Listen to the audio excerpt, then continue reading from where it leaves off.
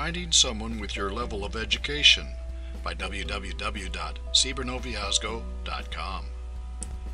I read somewhere that the group of people in the USA least likely to get married is black female PhDs. I always thought that it had to do with the amount of time and effort required to obtain an advanced degree. But there is more to it.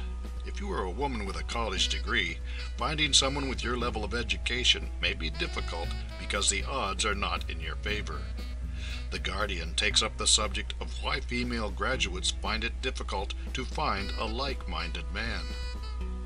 More women than men are graduating in many countries, but according to Date-onomics, a new book on hookup culture, there's a downside. There may not be enough educated men to go around. Is it time to widen the search?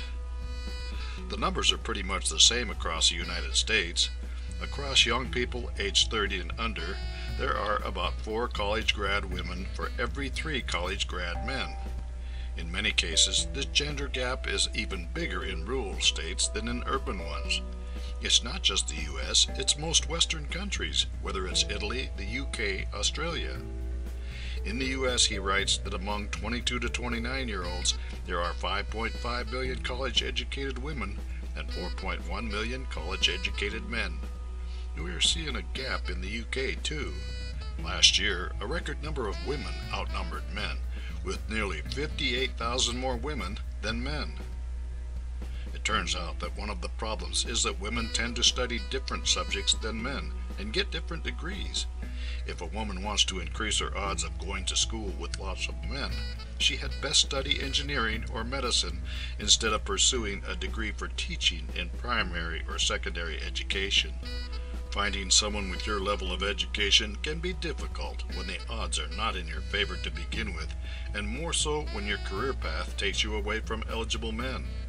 So what do you do? At this point, is online dating a help or a hindrance? Selection bias. One of the well-known bugaboos in psychological and social experiments is selection bias. If you do not include the right subjects in your test, it skews the results. Dating apps and dating resumes may be doing this in online dating. In an attempt to make dating more efficient, many apps as well as resumes limit the number of choices a woman has in the dating world. There are lots of intelligent men whose career path does not take them to a college degree. Many successful men never went to or dropped out of college. If you start with the pool of men who have a college degree or even a college degree similar to yours, you may be very happy when you find the right guy. But you are missing out on lots of men who, if you met them in a social situation, would be exactly right for you. Find someone with your level of education may not be the place to start. Rather, consider looking for shaded interests, and then when you meet them, focus on their ability to communicate and make you laugh.